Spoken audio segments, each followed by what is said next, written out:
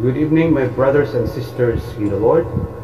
This has been Brother Boo once again. Tonight, I'm going to talk another topic. The title of this topic is about the power of the Holy Eucharist. And before we will start with, let us pray first. Let us ask the guidance from the Holy Spirit so that we might be able to understand what this Holy Eucharist is all about, especially with the Roman Catholic. In the name of the Father, the Son, and the Holy Spirit. Amen. Father, we would like to thank you for tonight. We ask your guidance. We ask your Holy Spirit to move to each and every one of us here so that we might know. Guide us, especially Mama Mary. We ask your intercession because we will share and talk about the Holy Eucharist. It is the integral part of our Christian life. And give us more understanding as we ask this through Christ our Lord. Amen. In the name of the Father, the Son, and the Holy Spirit. Amen. Now, tonight I'm going to talk about the power of the Holy Eucharist. Now, why is it power? And remember that the one who is instituted the Holy Eucharist is no other than Jesus Christ. The blood and the bread is not just only symbolizing Jesus Christ, but it is Christ Himself that is found during the liturgy of the Holy Eucharist. Why is it power? Because it has the power to give us eternal life. Why is it powerful? Because it has the power to change our lives, that we might go to heaven with the Lord Jesus Christ because of this Holy Eucharist. Why is it powerful? Because it speaks about the passion of our Lord Jesus Christ 2,000 years ago. Why is it powerful? Because it is a love story between man and God. According to St. Teresa of Calcutta, she said that the greatest love story on planet Earth can be found in the tiny white house that is through what we call the Holy Eucharist. That's why as Christians, as Catholic, as believers in the Lord, we really believe that this is the power of God Almighty. It has power to change us. Now, there are some questions that we're going to ponder as we carry on. Now, there are some questions, especially the non-Catholic. They ask this: what is the difference between the Holy Communion and the Holy Eucharist? Why bread and wine? Okay. Is it in remembrance of me only? Now let us try to answer that question later on as we go back. But let us move first. Let us open our Bible first in the book of John chapter 6 verses 48 up to the last 67. Now I'm going to read this one so that we might understand the context, the story. Is it really Jesus Christ instituted the what we call the Holy Eucharist, or the bread and the wine? Is it really turned to His blood or real flesh? Now let us try to look at the evidence that can be found in the book of John chapter 6. I'm going to read again, and then little by little we're going to exegete so that we might fully know and understand what is really meant by the Lord Jesus Christ. Jesus said in the verse 48, He said, I am the bread of life. Your forefathers ate the manna in the desert. Now, let us try to know what is this manna in the desert. Now, remember, during the time of Moses, they're all hungry. They need food to eat, but there was no food enough. And even there was no food. And then they start praying. Moses started praying that the Lord God of Israel will provide food for them. So early in the morning when they wake up, they found the manna. It is just like parabang snow ba? Pero it's nice to eat. Now the word manna is, what is it in the Hebrew word? What is this? What is it? So they eat the manna in the desert in order for them to sustain. Yet Jesus Christ said, they died. They died. But there is the bread that comes down from heaven. So tingnan nyo kapatid, Jesus Christ equate manna to this bread that comes from heaven, which a man may eat and not die. So there's a difference. If you eat this bread, which came down from heaven, you will not die. Whereas when you eat the manna in the Old Testament, you will die. Jesus said that one. Sa 51, meron pa dito. Sabi niya, I am the living bread that came down from heaven. So meaning, He is the manna of life that came down from heaven. If anyone eats this bread, he will live forever, because this bread is my flesh, and I will give for the life of the world. So why is it important? Because the life, the bread that Jesus Christ gave to us is His flesh, and it will give life to the whole world, to those who believe, to those who eat this bread of life. Then let us continue. Then the Jews began to argue sharply among themselves, how can this man give us his flesh to eat? So here comes the carnality of the mind of the Jewish people. Actually, they don't understand. They don't understand because at first they don't believe Jesus Christ. But in fact, they neglect Jesus Christ as their Messiah. If you are not a believer of God, you will not able to understand on what Jesus Christ is telling to us, especially His Word, especially the Bible. That's why many of us today, when they read the Bible, they don't understand, they just sleep right away. Jesus said to them, I will tell you the truth, unless you eat the flesh of the Son of Man, the flesh of the Son of Man, the bread, and Jesus Christ is talking about the bread, and drink His blood, you have no life in you. So there is no life in us, meaning we will not have the life of Jesus Christ if we don't eat His flesh and drink His blood. Whoever eats my flesh, and drinks my blood has eternal life. So why is it important? Because it gives us eternal life. It is powerful? Yes, because it gives us eternal life. And not only that, Jesus said, I will raise Him up at the last day. So on the last day, on His return, those who believes in Him, those who follow Him, those who died before His return, will rise back from death. For my flesh, ito na, for my flesh is real food, and my blood is real drink. Anong sinasabi nito? Totoong pagkain. Yung katawan niya ay totoong pagkain at saka totoong inumin. Hindi lang simbolo. Unlike before, as a Protestant, we don't believe this thing called Holy Eucharist from the Roman Catholic.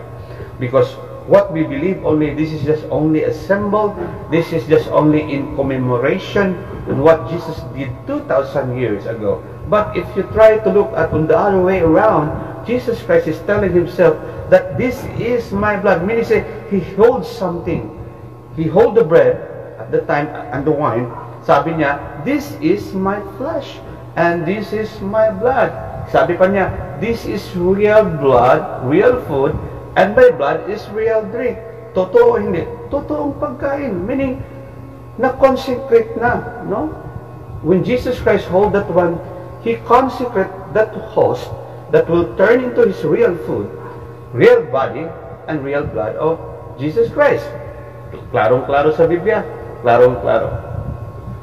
Okay, let us continue. Who eats my flesh and drink my blood remains in me, and I in him. This is fusing. If we eat the blood and drink His wine, Jesus Christ will remain in us, in me, in us, and I in Him. Sabi ni Jesus Christ. So, kaya nga sabi niya, I will never leave you nor forsake you. Just as the living Father sent me, I live because of the Father. So, the one who feeds on me will live because of me. This is the bread that came down from heaven. Your forefathers ate manna and died, but he who feeds on this bread will live forever. He said this while teaching in the synagogue of Capernaum. So, kapatid, it is very clear, no? Sa Biblia, makita natin na talagang totoong pagkain, yung katawan ni Jesus, kinoconsecrate niya at the time of the upper room of Jerusalem, where the 12 disciples gathered together during the Passover, and then they celebrated what they call the Eucharist. Now, let us continue first, no? Before I'm going to share anything more, so para ma-clarify natin to. On 61, aware that these disciples were grumbling about this, because Jesus said to them, does this offend you? What if you see the Son of Man ascend to where he was before? He's talking about the second return. The Spirit gives life. The flesh counts for nothing. The words I have spoken to you are spirit, and they are life. And yet, there are some of you who do not believe. Now, sabi ni Jesus Christ dito, kapatid, the Spirit gives life. The flesh counts for nothing. Now, if we will just look at the Holy Eucharist with all our understanding, with our carnality of mind, it counts nothing. But if you look at the Eucharist of God, by using the power of God, the Holy Spirit that is in us, and if we allow the Spirit of God, like the mind of Christ, surely now, we will understand and we will know that it is the actual body and the actual blood of Jesus Christ. Now, there are some people is asking me that, sabi dito, na itong sinabi ni Jesus, hindi ito literal. Because he said that the words that I have spoken to you are spirit and they are life. Now, let us try to understand the context within that passage of Scripture. Jesus said, I have spoken the words I have spoken to you are spirit and they are life. So if Jesus Christ speak the word and it is only spirit, meaning to say that that host or bread or ano lang, kung ang intindi natin is the bread and wine, it is just only a word. Ang importante doon is spirito. Walang kabuluhan, kapatid. You know why? Because Jesus Christ himself, after he consecrated the wine and the bread, ito na sinabi niya, the word I have spoken to are spirit and they are life. Meaning, if we try to look at the Holy Eucharist by our own understanding, parang wala lang. Wala tayong nakita. But beyond that, if we try to connect with the Spirit of God and understand everything with the Spirit of God, with the Spirit of Christ or the mind of Christ, kahit yung tiny white horse na nakita mo ay horse pa rin, nakita mo white pa rin at saka white, but on the others around, on the spiritual realm, it really turned into the actual body and the actual blood of Jesus Christ. That is how we understand the Roman Catholic about our teaching, because that can be also found in the Bible, as what I have read to you a while ago, that this is not just a myth, this is not just a symbol, this is not just ano lang, is not literal, but this is all literal. Jesus mentioned, sabi niya, this is my body, this is my blood, pour out to you. Amen? So at least we know already the benefit that we can get, that if we eat, drink the blood, we will have eternal life.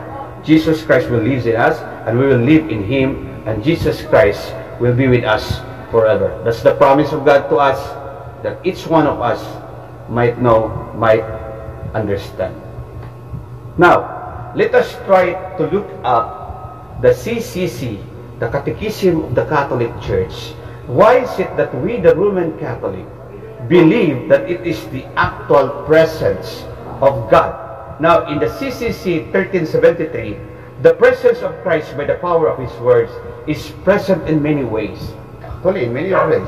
To His church, when we gather together, when we pray together, the Spirit of God is there. When we have a community like a charismatic community, when we sing songs of praise, the Spirit of the Lord is there, because the Bible says, 2 or 3 gather together in my name, I will be in the midst of them. Yun ang sinasabi ni Jesus, at yun ang sinasabi na also sa Biblia. Now, the presence of God, by the power of His Word, can be found in His church, can be found in the sacrifice of Mass. But He is present most especially in the Eucharistic species. Meaning to say, every time that you eat the body and drink the blood of Jesus Christ, the moment you eat that one, you allow Jesus Christ to enter into your life. And that is the time, my fellow brothers and sisters in the Lord, you have Jesus now in your life. That's why we need to focus, we need to talk to Him, at least 5 minutes of talking to Him. Lord, you are in me. This is what you promised to us, that once we eat and drink your blood, you will live in us. Lord, I will talk to you. This is my prayer. Lord, hear me. And Jesus Christ will listen to us. That is very important for us. Now, in the CCC also, in the Catechism of the Catholic Church, paragraph 1337, that conversion of bread and wine into Christ's body and blood, that Christ becomes present in this sacrament, the sacrament of the Eucharist.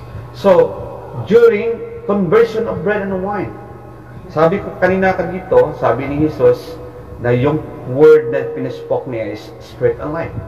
Yes, that's why every time you partake, you eat the bread and wine, it's still bread, it's still wine.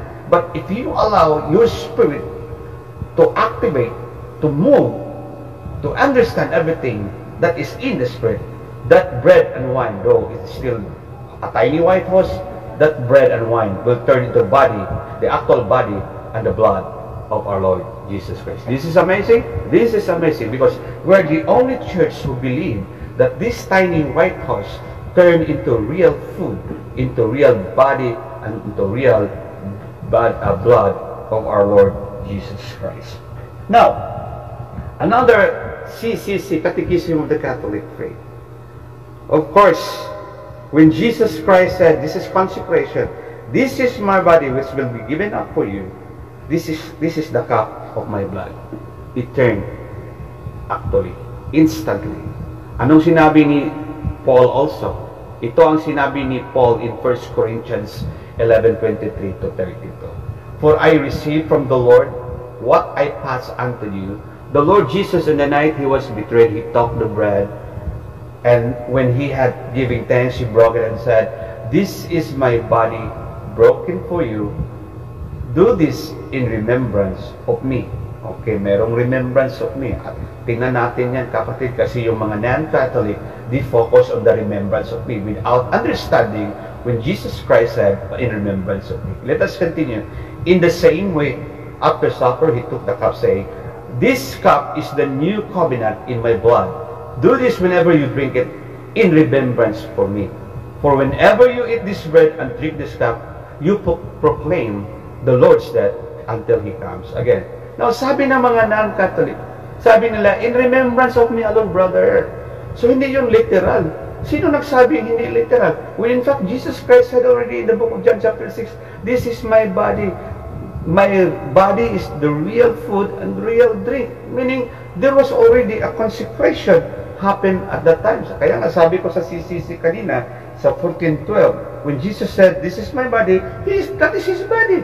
Hindi niya sinasabi niya, this is just the symbol of my body. But He said, this is my body, and this is the cup of my blood. Hindi sinabi ni Jesus that this is the symbol of my blood. But He declared that tiny white toast at saka yung wine, yung bread, dinideclare niya totoong katawan niya. It is very clear. Now, what do you mean by what we call do this in remembrance of me? Now, the word in remembrance of me, it is just not commemorating on what happened 2,000 years ago in the upper room of Israel. But this in remembrance of me, it is a continuous action on what Jesus did 2,000 years ago upon consecration of the bread, and even until now, the bread still will be consecrated. And who has the power and the authority to consecrate the blood, the bread, and the wine? Simple lang. Yung nasa Melchizedek order. Sino yung mga nasa Melchizedek order? Yung mga kaparian natin. Kaya nga, mga kaparian, if you listen to this, you have a big rule in our Catholic faith. Without a priest, there is no consecration of the body, there is no Holy Eucharist, and we can commit sin against God if there is no priest. That's why we should love our priest, we should pray for our priest, we should continue to protect them even, because you know what, importante yung mga kaparian sa buhay natin, kapatid. Kung wala sila, wala tayong consecration, no? Yun ang sabi sa Biblia, no? It's very clear to us that it is the priest na makakonsecrate. Now, according to the Catechism of the Catholic Church 1413, by the consecration of transubstantiation of the bread and wine into the body and blood of Christ is brought about under the consecrated species of bread and wine, Christ himself, living and glorious, is present in true, real, and substantial manner. His body and his blood with his soul and his divinity. That's why sa prayer natin sa the chaplet sa Divine Mercy, di ba may sabi doon, Eternal Father, we offer you the body and blood and soul and divinity of your dearly beloved Son, our Lord Jesus Christ. Our response for the atonement of our sin and of this world. So, we have to offer back to Him. You know what? It is pleasing to God. When you talk to God, Lord, we offer back to you Jesus Christ. That's what happened 2,000 years ago. We offer to you His blood, His divinity. It is pleasing. It is a sweet aroma to God because it has a connection. That's why we have this offering even until now, because worship without sacrifice, it's not worship. It is just an entertainment. That's what the non-Catholic did. They sing songs of praise. They jump according to him, to them. Not yun ang worship na. Actually, it's not. Because the real worship demands a sacrifice. Let us try to look at in the Old Testament time. In the Old Testament, so that yung worship na ay perfect, they have to offer the Lamb of God. They butcher the Lamb of God, and the blood of that Lamb, they're going to pour it out sa temple, sprinkling nila sa altar, sa the mercy seats of Jesus Christ. That was in the Old Testament. That was being figure about the Messiah. That is typology study of the Scripture. Yung lamb na kita natin sa Old Testament is the same thing happened in the New Testament. Sino ang Lamb of God who takes away the sins of the world? Jesus Christ. Anong nangyari kay Jesus Christ? He was being offered to God through crucifixion. Namatay siya sa cross 2,000 years ago for the redemption of our sin, for the atonement of their sin. In the same thing also in the Old Testament, without shedding of the blood of the Lamb, there is no atonement of the sin. In the same thing also in the New Testament, there is no remission of sin without shedding of the blood of the Lamb on the cross. So nangyari kapatid. But according to the non-Catholic, yung nangyari is just only a meal. Now, if it is just only a meal, therefore, yung crucifixion ni Jesus Christ, it's only a Roman execution. But that is not true. Yung meal na nangyari before His crucifixion, that was the meal of the Passover, is talking about His body and blood, is the real thing. It is a real food, real body, and real blood of Jesus Christ. That's why ang nangyari after that Passover of the following day, Jesus Christ was crucified. It is not just only a Roman execution, but it is a sacrifice to offer to God His blood and His body in order for us to receive eternal life and eternal salvation. That is important for us. That's why we Catholic, we continue to do that. Every time we have a Mass, we continue to have this Eucharistic celebration because that is a sacrifice of praise. Without that, that is not worship, that is not Mass. While I was a Protestant before, what I did is that, as a pastor, para din akong pare noon at that time, pag maubusan na kami ng hostia, tsaka yung wine, I order the elders and deacons. Sabi nila, Pastor, wala na tayong hostia, yung tiny white host. Ang sabi ko naman sa kanila, you just buy Skyplex. Anyway, this is just only a symbol. And not only that, after that, then the elder came to me, Pastor, naubusan na tayo ng wine. Okay, don't worry, you have to buy Coca-Cola because that is just only a symbol. That's why every first Sunday of the month, pag wala na kaming tiny white or saka wine, ang prepare namin is Skyplex at saka Coca-Cola. So para rin ako, pare, kunin ko yung, I'm going to break it, share it to the church, my church before. And then I lift it up, yung Skyplex, sabi ko naman, on the night He was betrayed, He took the bread, after giving thanks, He broke it and said, this is my body broken for you. Sabi ko naman, sabay-sabay natin kainin mga kapatid. So pagkatapos, because is this malutong, kahit anong ipatong, so when we crack, when we eat the Skyplex, nag-sound effect agad. So, yun ang nangyari sa aming kapatid. nung ako ay protestante pa. But when I embraced this Catholic faith, I found out that this is true. This is real. We give more importance now. Unlike before, we don't give respect. Because pag may mga leftover pa, yung mga anak namin, pupunta doon, kukuha at uminom ng mga Coca-Cola at saka kainin pa yung skypness. But when I embrace the Catholic faith, nakita ko yung sacredness, yung holiness. Pag may mga leftover pa, ginano ng mga pari. Pagkatapos inumin at ibalik doon sa tabernacle. So they give respect because that is the body. If that is the real body and the real blood of Jesus Christ, so we should give homage, respect. But for us, we don't give any respect because it is just only a symbol. That's why sabi dito ni Paul sa 1 Corinthians, let us continue. Therefore, ito mga kapatid, ang tindi nito kapatid, sa 27. May connect sa 26 muna tayo. For whenever you eat this bread and drink this cup, you proclaim the Lord's death until He comes again. This is proclamation of His coming. This is proclamation of His death, His resurrection, and His coming soon. Jesus Christ really will come back soon. Let us prepare ourselves. Let us be worthy in the presence of God. Let us be holy before God in His presence because our God is holy, our God is perfect. That's why the Bible says, let us ought to be holy before Him. Let us come to Him with reverence and respect. Yun ang sinasabi. And proclaim the death and His come.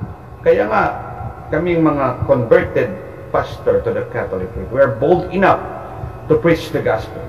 Even outside or inside the church, we have to speak the truth, nothing but the whole truth, because the truth that can be found only in our church, the Holy Roman Catholic Church.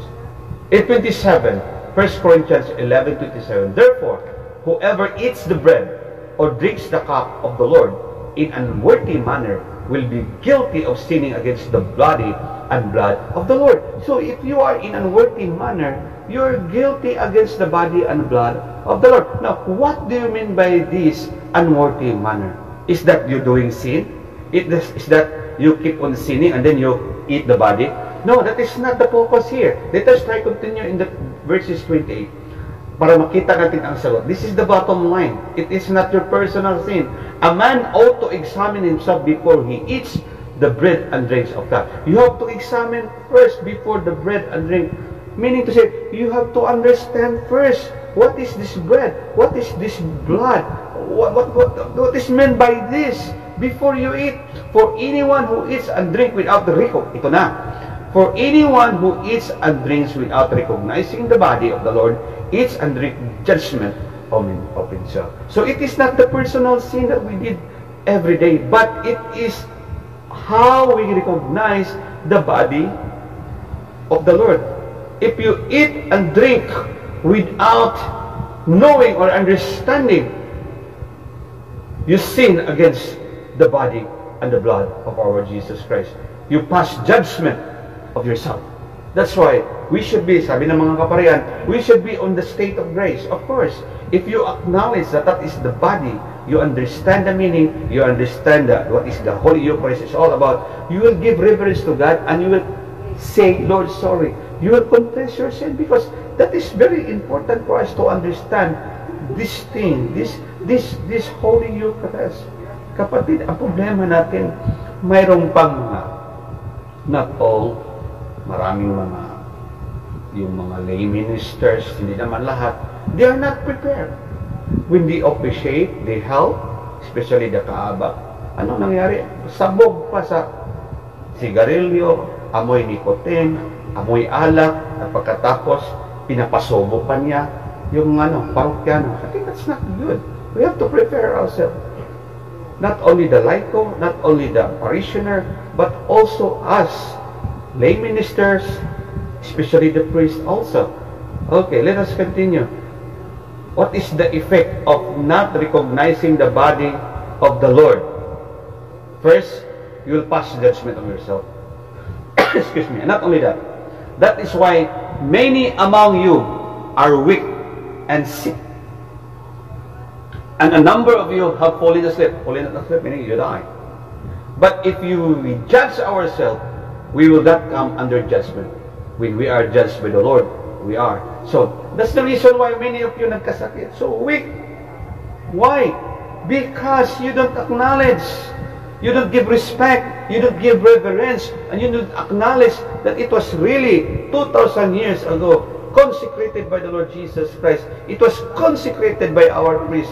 It turned into the actual body and blood of the Lord Jesus Christ. We don't understand, and the effect is that you will have a weak body, a sick body, and some of you have died already. Yun, kapatid, ang mangyari sa atin. That's why we will change our mind now, as we know already. Now, there are some questions. No? Now, ito pa. Sabi dito, why bread and wine? Bakit bread and wine? Because it has something to do. When the Israelite was liberated by the hands of Egyptian, when they celebrate this celebration, they bring bread and wine, they ate together, and that was what we call the feast of the Passover. Every Passover, they eat the unleavened bread and wine. Historical yun sa Israel. Yes, yearly sa Hudyo, yearly in Israel, they celebrate the Passover. What is meant by Passover? They fast from life to death, from the hands of Egypt to the land of Canaan. So every time they celebrate that one yearly, they eat the bread and drink the wine. It happens during the time before Jesus Christ was betrayed. Since Jesus Christ was a Jew, and the people who follow him, mga Hudyo then they celebrate the Passover.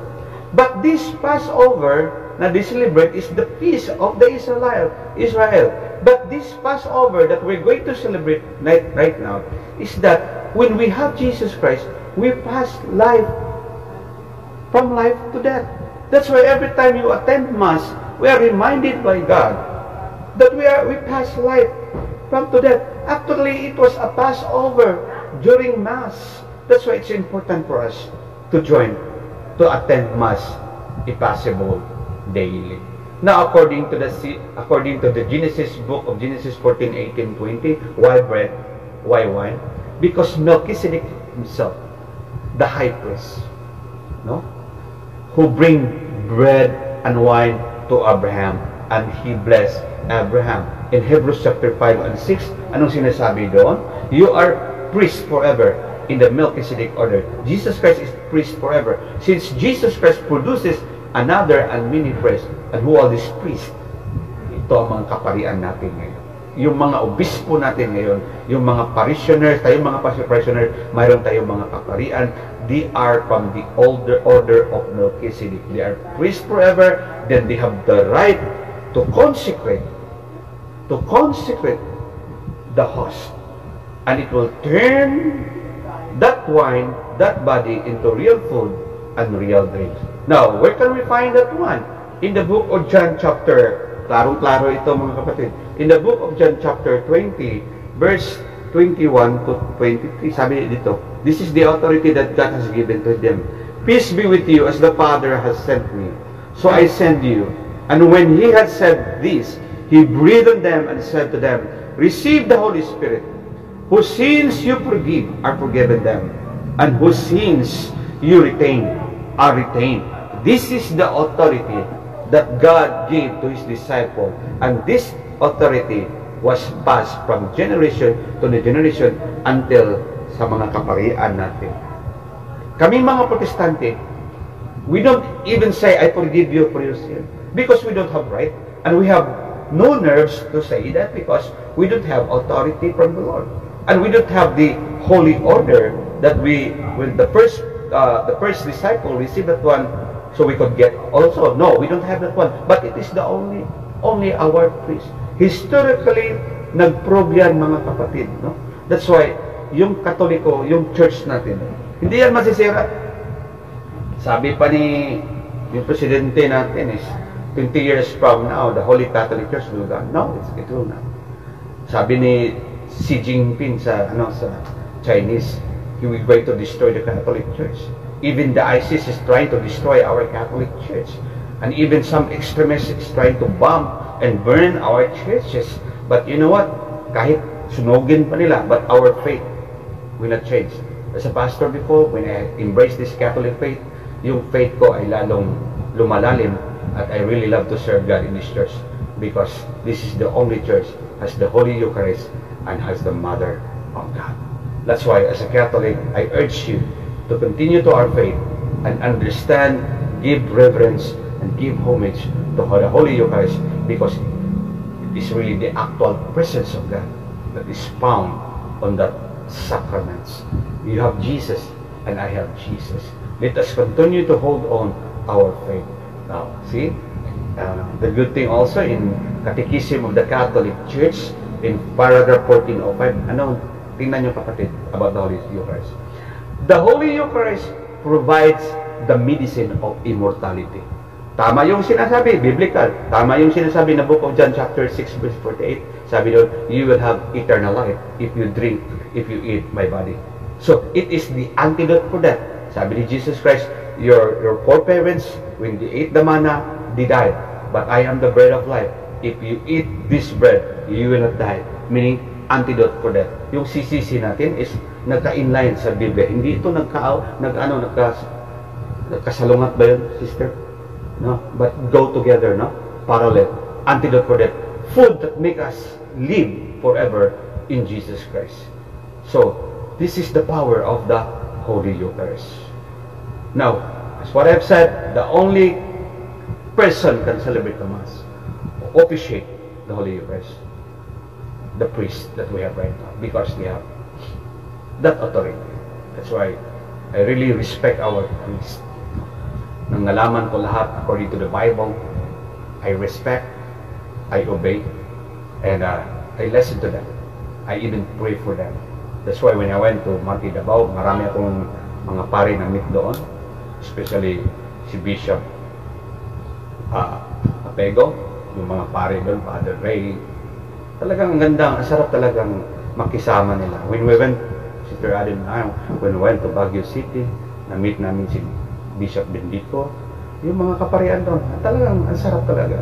I really love to serve the Lord in this Catholic faith because I want to help our church, our people, our parishioners to understand more about the teaching. My friends, this is what I'm going to encourage you.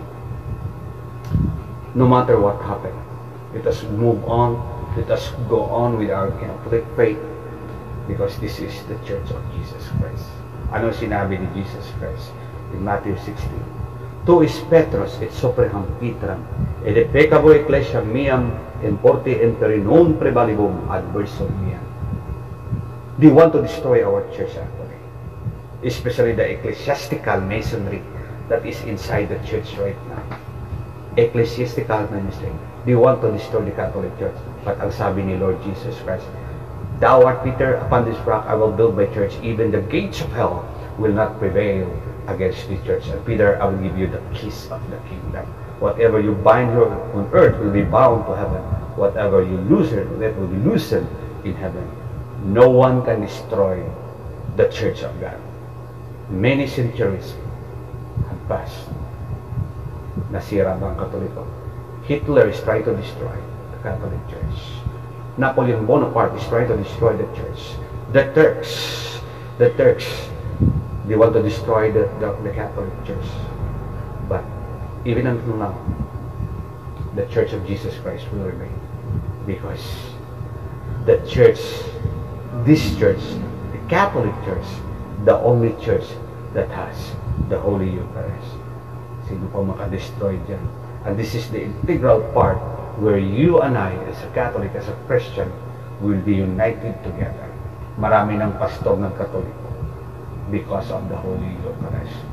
So, ito na mga kapatid. Continue, go on. So, thank you, and God bless us all. Tonight, I'm going to read first, because there are many people today who is watching right now from all over the world. We have John de Guzman Casal. Including you. We have also Pio Emarinciana. Thank you. Si Rosaline, Arlene Monte, Gakrama. Ang paryente. Gakrama man. Jason Bangoy, Dodot Palayo, GP Pagara, Noe Bonayo, Rayon, Manolito Bocanegra, Elizabeth Banuelos, Rini Babor, Julius Lawas, GB Nacasio, Teresa Conde, okay, Adoding Disem, Sister Juliet, okay, good evening, Brad, Kati Ibaok, Mike Gonzalez, good evening, Brad, watching from Las Peñas. Good evening to you, brother. We went there sa Las Peñas, papuntang Bacoor. Sister Kati, from Aden, sabi niya, kumusta ka na daw? Lalo ka nang gumaganda at maraming blessing. Ruel Oka, Charlie Maribao. Charlie, mayong gabi, Brad. God bless you. Watching from Lapu-Lapu City. Okay, Charlie. Misael Ortega, Teres Paulino, Lucel Magtuto, Ging Meglogredo. Okay, Maria Doris Agosto, Obiso. Classmate na ako during elementary. Amigo sa na ako niyang husband. No? Cristita Ognayon Kaniting. Saan to din? Benguet. Sabi niya, ganda nyo, nakapunta kayo sa bridge sa Daluperet. Yung Daluperet ba? O, John Michael Santos Tingal, Akay Laktayan, Just Noster East, Shirley again. Okay, Olivera, Sekera Pongayon. So, brothers and sisters in the Lord, so I'm so thankful, I'm so grateful that even with this 30 minutes of sharing to you about our catechism, it's really, I'm so grateful that you're watching, and I hope you're going to share this also sa Facebook nyo, i-share nyo sa iba para ma-view naman nila so that they give us an idea and you can help our evangelization. Actually, this is our evangelization. By sharing our topic tonight, so you're part of this evangelization. And I believe God will give you more blessings, more healing from COVID virus. We don't have to worry about COVID virus. What are we going to do is to partake, eat the Holy Eucharist. Iwan ko bakit sinasara nila ang church. Ayaw ng demonyo. Pero still we will prevail because greater is He that is in me than the one who is in this world. Who is this great that is in us? Jesus Christ. It's nothing to worry because God has not given us the spirit of fear again, but a sound of mind, love, faith to God, and sharing one another in Jesus' name. Let us pray in the name of the Father, the Son, and the Holy Spirit. And I would like to pray for you this day, especially yung may mga karamdaman, may mga sakit, may mga diseases. I believe, we still believe na ang ating Panginoon ay may kapangyarihan para i-heal niya tayo. The Holy Spirit is here right now. I want you to close your eyes, pray with me, and I will pray over for you. In the name of the Father, the Son, and the Holy Spirit. Amen. Jesus, I pray right now to those who are having sicknesses, Lord, yung may mga karamdaman ngayon sa likod, back pain, I command you in Jesus' name, be healed. Pain, get out from that body, and there will be restoration of your tissue. Your skin will be restored. You will be healed by the power of Jesus' name. And Father, as what you have told me right now, I ask the listener to watch this video. Kapatid, ilagay mo yung kanang kamay mo kung nasaan yung kirot, yung pain. Ilagay mo doon, pray over mo, and put it now on portion of your body, because that hand is no longer your hand. That is the hand of Jesus Christ. Continue to close your eyes, pray, and feel the presence of the Holy Spirit. Jesus is touching you right now. Be healed in Jesus' name. Yung cancer mo, walang-wala yun sa Panginoon. Nothing is too difficult. Feel the touch of the Lord. Feel the touch of Jesus Christ. That hand is no longer your hand. Be free. Be free from that kind of sicknesses and diseases. Cancer cells, blood, and walks in the presence. Be gone in Jesus' name. Be healed. Yung may sakit-sakit sa katawan mo, ituin mo yung katawan mo where the pain is there. hands of Jesus right now. Touch the painful kind of infirmities in your body. Touch, Jesus, touch. Be healed. Be healed right now. The Holy Spirit is touching you right now, from head to toe. Be blessed. Be healed in Jesus' name. Father, I release the anointing. The angel Raphael, the healer of blood, will bring you healing to your body. Mula ulo hanggang paa sa pangalan ni Jesus. I pray that stiff neck, matagal na yun. You feel that one for so many years. I command, be healed in Jesus' name. Be healed in Jesus' name. In Jesus' name. Yung sakit mo sa vertigo, sa ulo, be healed in Jesus' name. Arthritis, lahat sa pangalan ni Jesus. Sa pangalan ni Jesus. Be healed. All kind of leukemia, diseases, whatever you have in your body, be healed in Jesus' name. Thank you, Father God. Thank you, Lord, you are our healer. Thank you so much. And I even declare financial blessing to those who are in need of financial blessing in Jesus' name. There will be restoration of your business. Businesses, right, will be restored. Your business will be restored. While we are in the spirit, in the ministry of restoration and reconciliation. You will be reconciled with your loved ones by the power of Jesus' name. Forgiveness is there in Jesus' name. In Jesus' name. Thank you so much.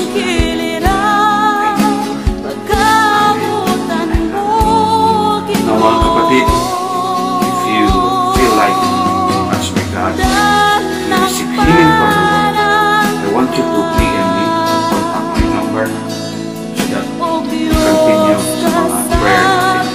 If you want deliverance, healing, deliverance, pwede gawin natin because I have the authority from the Bishop Bishop Jose. Just text me, just inform me, be informed.